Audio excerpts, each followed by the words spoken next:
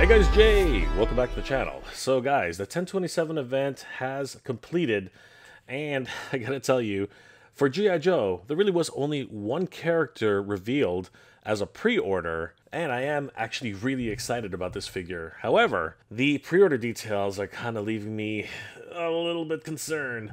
Nemesis Immortal goes up for pre-order tomorrow, and I wanted to give you guys the full details about that because it's really important that you try and get this pre-order in as soon as possible.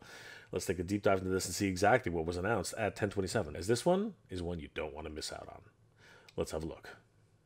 Alright guys, 1027 has come and gone, and we got something big announced for G.I. Joe. This one is a bit of a bittersweet moment because there are a couple things I wanted to touch up on this. These photos come courtesy of our good friends over at histank.com. They're a great news resource for G.I. Joe news all year round. Give them a like and a follow and tell them that Jay sent you. That's right, guys. Nemesis Immortal, Nemesis Enforcer, has finally been announced for pre-order.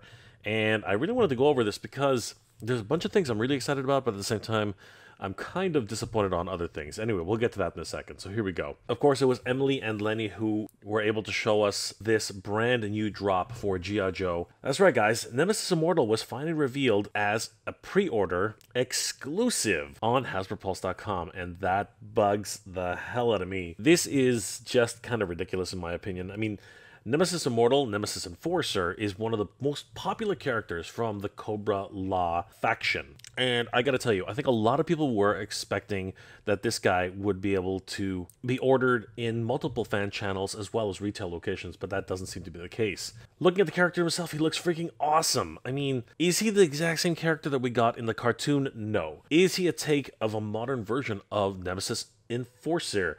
Yes, absolutely 100%. There are a lot of people who are a little bit critical about the wings and how they look compared to the way they are supposed to look from the cartoon, but in all honesty, it doesn't look nearly as bad as some characters who have been released with wings. These ones actually look really neat, and honestly, they are more bat-like, and I don't really mind that at all.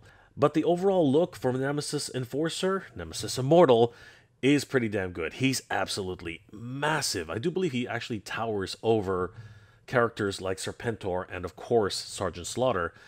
And with, I mean, rightly so. The guy is literally a force of nature. I mean, he's absolutely huge. He looks impressive. And the attachments for the wings on the back were sort of starting to get into the idea that there might be some hints about more cartoon aesthetic versions of G.I. Joe Classified. At New York Comic Con, they revealed that Snake Eyes will be getting a polar bear edition very much from the very first season of G.I. Joe. And that is exciting in and of itself. So I do expect that there probably will be maybe studio series types of G.I. Joe. Who knows? We might actually start seeing G.I. Joes of that nature. At least it's a possibility. Nemesis Immortal here looks pretty damn cool. He is not the Nemesis Enforcer that we're used to, or maybe even expecting in the way he looks overall. Zooming in closer, we can actually see that he does have pretty much all the telltale signs of a great figure. He's got wonderful articulation all over the place. I really do appreciate the way they've married a lot of the different ideas of Nemesis Immortal, Nemesis Enforcer, from comic books and different appearances that he's made in different types of media. He has these two new thigh holsters, which are specifically for his swords, and I believe it was Lenny who said that that was a wonderful addition based on the idea of the pouches on his legs were from the original vintage character, which really, as a kid, he could never figure out what they were for. The wings are, as we said earlier, a completely different departure from the original versions of Nemesis Enforcer. But these ones look very much more like bat wings. As a matter of fact, they have extensions almost as if there is another set of arms on Nemesis Immortal. This might not sit well with too many fans, but I have to admit that they are pretty cool looking in and of themselves. Everything else about Nemesis Immortal looks pretty close to Nemesis Enforcer. The hood that he's wearing is pretty much spot on with what he appeared like in the G.I. Joe cartoon. His neckline also has a very similar appearance to that overall look. Even the color on his suit looks very, very similar. He even has that diamond-shaped symbol that's in his chest. They never really explained what that was, but it's always been something of an icon. I wonder if they'll finally divulge what it actually is. Is it some sort of control unit? Is it some sort of unique symbol? And does it have any special meaning to Nemesis Enforcer? I guess we'll find out. Everything else about this figure is pretty much spot on to the cartoon.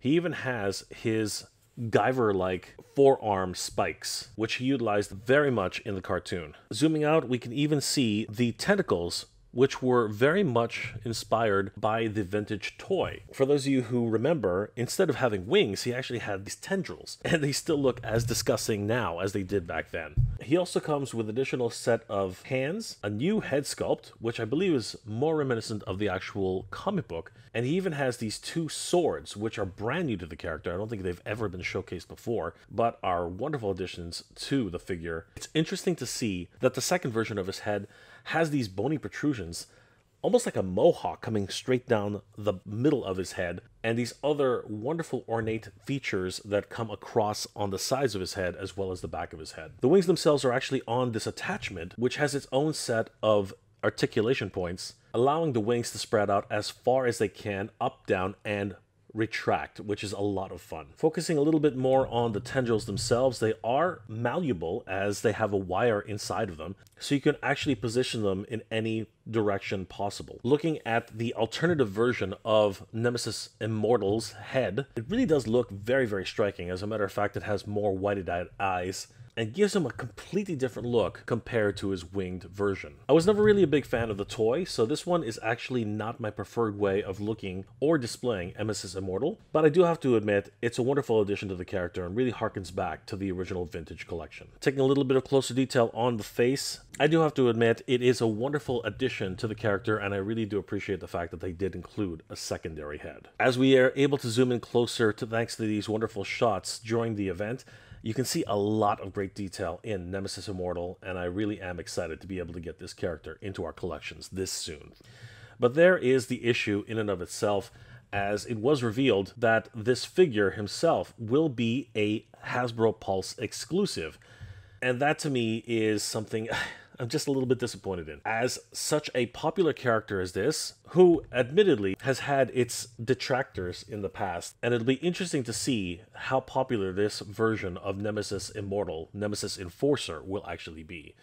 As a matter of fact, pre-orders go up today, Monday, October 28th, 2024, at 1 p.m. Eastern Standard Time for Hasbro Premium Plus members and 2 p.m. Eastern Standard Time for all other fans. My fear right now is that because of the controversy surrounding this particular figure, as there are many detractors for the Cobra Law faction, Hasbro themselves might be short shipping this particular figure in lieu of that overall controversy, and that really scares me, as I hope that this exclusive figure on Hasbro Pulse will not sell out too quickly for anyone who hopes to be able to grab him. I wanted to let everybody know exactly what was going on with this character, as this might be one of very few chances to be able to get this character. As we do know in the past, if a character sells out rather quickly and is popular enough, they will reissue figures multiple times on Hasbro Pulse. The problem with that, they're very scarce on the overall details of the release, and oftentimes they're posted without warning, and people just are not ready to order at the drop of a hat. So tomorrow might be a good time to try and get this figure on the first go around. So set your alarm clocks, everybody. 1 p.m. Eastern Standard Time for Hasbro Pulse Premium members and 2 p.m. for all other fans. The Nemesis Immortal drop on 10/27's Premium Pulse event is definitely a welcome inclusion into the line, but I have to tell you, I am not too thrilled at the overall premise of a exclusive figure being given only 1 day to pre-order this guy, as I do fear that he may not last until the end of the day for pre-orders, and I hope everyone will be able to get this guy if they want him into their collection. Get ready, everybody, because this one is definitely a figure which is going to be sought after, and you don't want to be caught sleeping on this particular pre-order, because once he's done, we might not see him for a very long time. Guys, this is crazy, so don't forget, mark down your calendars, 1 p.m. Eastern Standard Time for Premium Plus members and 2 p.m. for everybody else. And I'm really concerned because many of these exclusive figures have sold out even before they go and become available for the general public, being pretty much what a lot of people are calling Premium Plus exclusives. Like, literally, people who have Premium Plus memberships are the only ones who actually get this. I'm not sure if that's going to be the case with Nemesis Immortal, but I gotta tell you, it's definitely one of those situations where you really have to roll the dice on this one. Do you get a Premium Plus membership just to get Nemesis Immortal, or do you actually roll the dice and hope that you might actually be able to pick him up on the regular release at 2 p.m., knowing that, well, there aren't that many left over after the Premium Plus members actually had their fill? Do you have a Premium Plus membership and are not completely worried about this overall pre-order, considering the fact that you've already got your Premium Plus membership?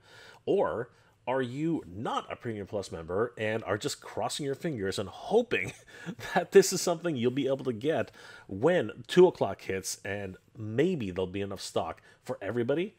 Or could you care less about the Cobra Law faction and actually don't really care one way or the other if this actually goes through or not?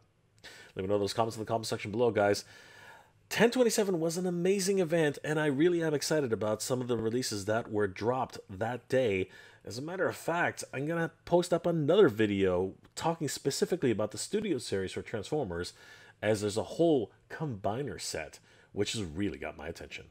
I'll have that video linked right here, guys, and you can definitely check it out. I'll see you guys there. I hope you're all doing well, staying safe, and as always, everybody, thank you very much for watching. Good journey. Keep proud.